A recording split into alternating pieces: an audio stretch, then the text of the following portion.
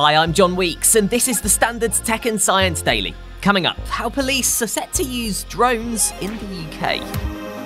First though, a biotech company based in the US that's planning to effectively do a Jurassic Park and bring back extinct animals from the past has just passed a major technical milestone in their de-extinction project. Colossal Biosciences' ultimate mission is to bring back the woolly mammoth by putting genes from the extinct species into the DNA of an elephant.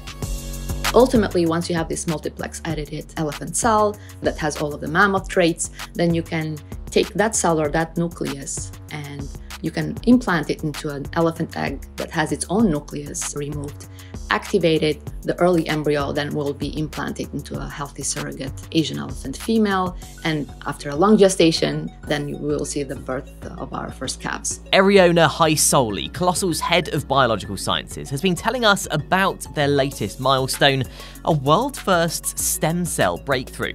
They've developed an elephant-induced pluripotent stem cell, or iPSC, a single cell that can breed or propagate indefinitely, which can help to produce any other cell in the body.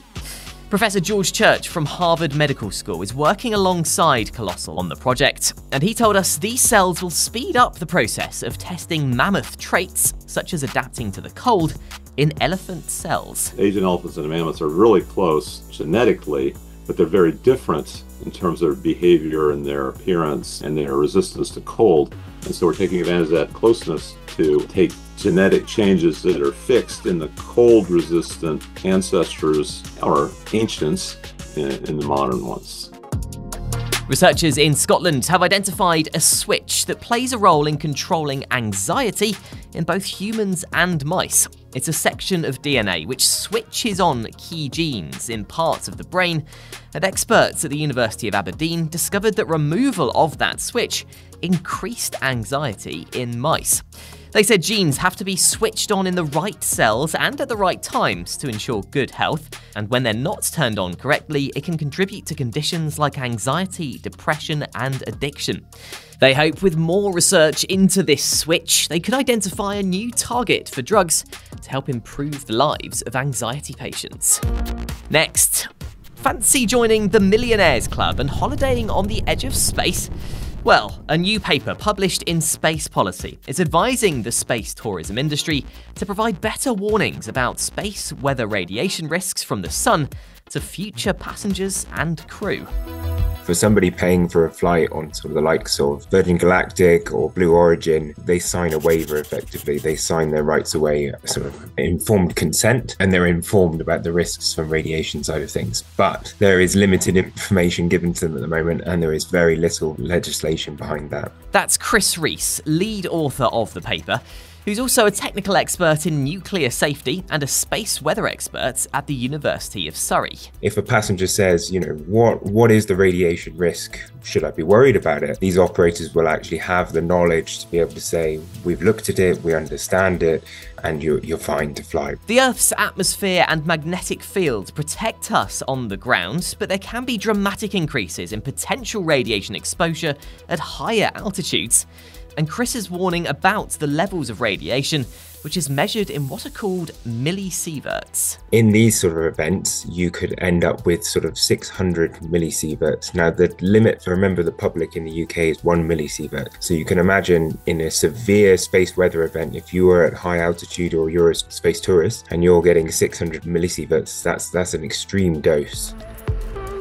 Police drones will soon be the first on the scene of an emergency in the UK, thanks to funding announced in Wednesday's government budget. Plans were set out for £230 million to support new technology, which also includes increased use of video calls. The first drone tests are due to be carried out in Norfolk in the coming months. If they're successful, the devices will be stationed on buildings and operated remotely to be sent first to scenes to give police early information. It's hoped the drones will give more accurate information on the potential scale of an incident than a shocked member of the public who's called 999 and get there more quickly than a helicopter. Coming up, our coral reefs are on the brink because of warming oceans, and how bees coach each other through tough challenges. Welcome back. There are fears coral reefs around the world are on the brink of a massive lethal heat shock. It's as global average sea temperatures have reached their highest point on record. In February, the average was 21.06 degrees Celsius, higher than the previous record of 20.98 degrees set in August last year. Heat stress can cause corals to expel the colourful algae living in their tissues. Without the algae, they turn bleached white, become vulnerable to disease and starvation, and eventually die off.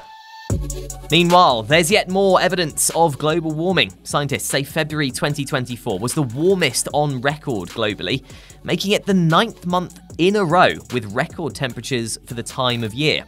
That's according to data from the EU's Copernicus Climate Change Service, which said February was 1.77 degrees Celsius warmer than the pre-industrial average for the month, and 0.81 degrees above levels seen between 1991 and 2020. And finally, it turns out bees are even smarter than we gave them credit for. The study has found bumblebees can teach each other to solve complex puzzles that are too difficult to learn alone through trial and error. Experiments were set up to test the insects with a complicated puzzle box task that gave them access to a sugar reward. The scientists trained demonstrator bees to complete the task, with a temporary reward at the first step. Then untrained bees learned to open the two-step box from the demonstrators without needing a reward after that first step. The researchers said their study, published in the journal Nature, shows bees can learn complex tasks through social interaction, challenging the long-held view that this trait is unique to humans. You are up to date. We're back tomorrow afternoon at 1 o'clock. See you then.